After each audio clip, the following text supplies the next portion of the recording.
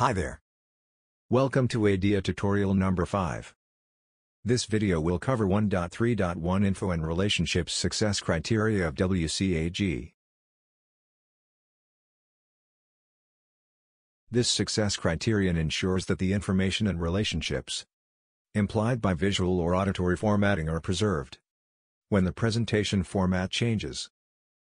This helps people with different disabilities by allowing user agents to adapt content according to the needs of individual users. Users who are blind using a screen reader benefit when information conveyed through color is also available in text, including text alternatives for images that use color to convey information.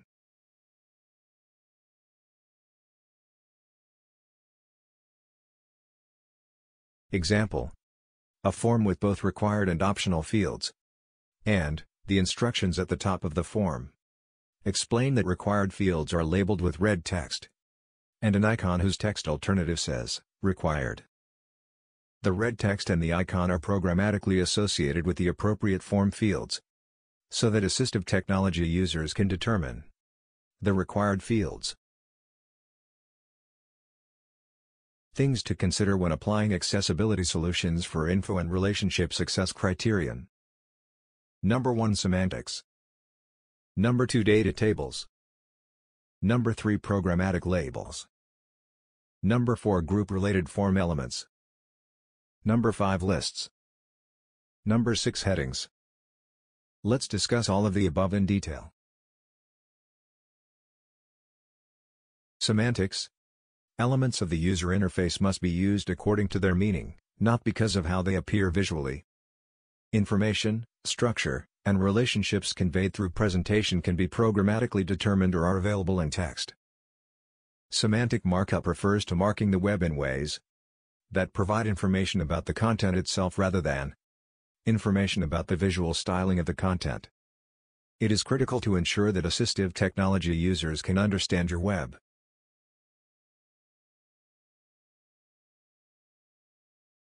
For example, to mark up the headings on the web page, increasing or decreasing the font size, instead of using proper HTML heading tags, H1 to H6, will not help the screen reader user. Using correct HTML tags for headings allows screen readers to know that the information is a heading and correctly communicate that information to the users. Always use appropriate HTML to mark up the web. This practice will also help with SEO, search engine optimization, purposes.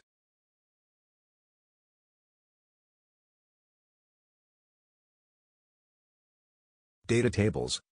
Data tables organize data with a logical relationship in grids. An accessible table needs an HTML markup that indicates header cells and data cells and defines their relationship. Header cells must be marked up with DH and the data cells with DD to make them accessible.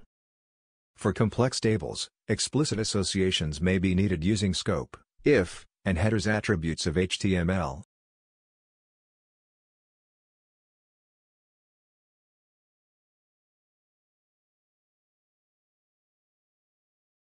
Simple table example. For tables with content that is easy to distinguish, mark up header cells with TH and data cells with DD elements. In the examples on the next slide, the screen reader reads out the cell value with the header, so that the screen reader user can consume the information correctly.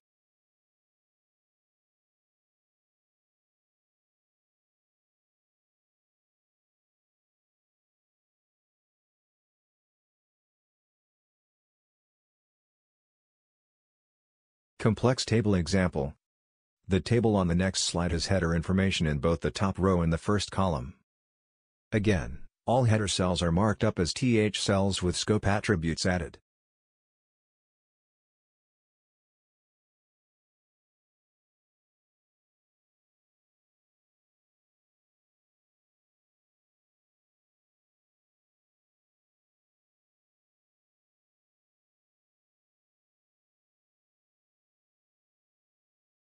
Programmatic labels. All the form fields should be associated with their corresponding labels. To test this, turn on the screen reader and tab through the form fields, and verify that the screen reader announces the text label. An example of a screen reader announcing the form field label is on next slide.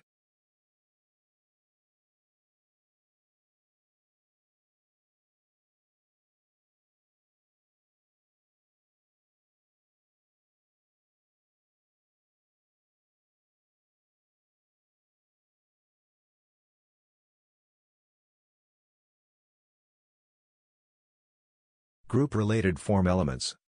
Grouping control is the most important for radio buttons and checkboxes. Because the individual label associated with a radio button or checkbox control does not convey the group context. So the group label must be programmatically associated with a group of controls. The field set element provides a container for related form controls, and the legend element acts as a heading to identify the group.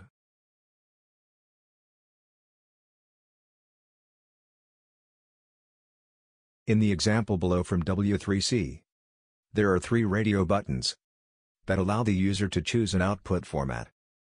Radio button groups should always be grouped using field set.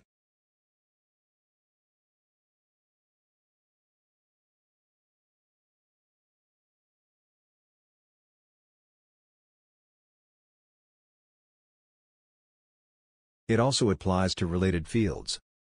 For example, the shipping address group with multiple form fields comes under one group label, shipping address.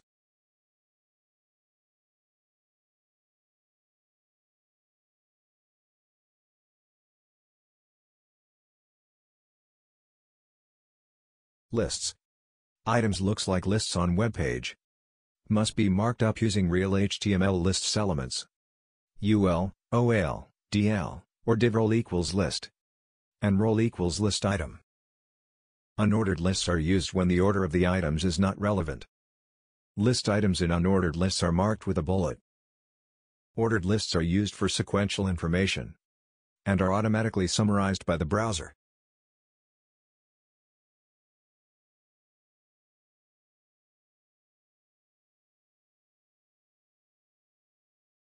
Example of unordered and ordered list.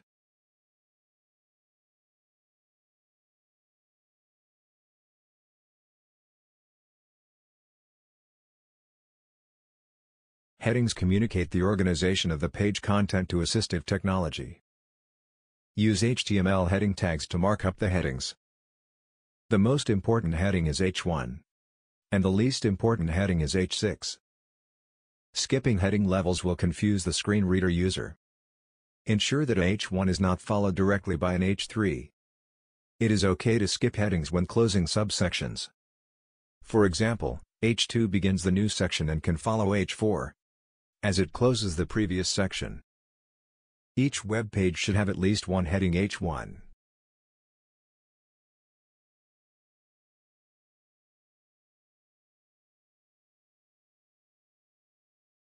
Key combinations to go over the headings using different screen readers. Using NVDA, press H to navigate forward and Shift plus H to navigate backward. Using JAWS, go to the next heading HN. To show list of all headings, use Insert plus F6.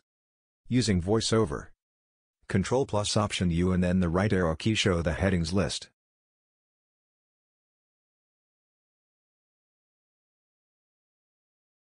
This example shows headings on a web page using VoiceOver on Mac.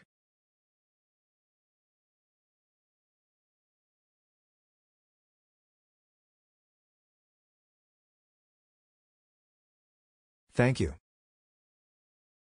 For any questions, contact us. www.clarionsite.com.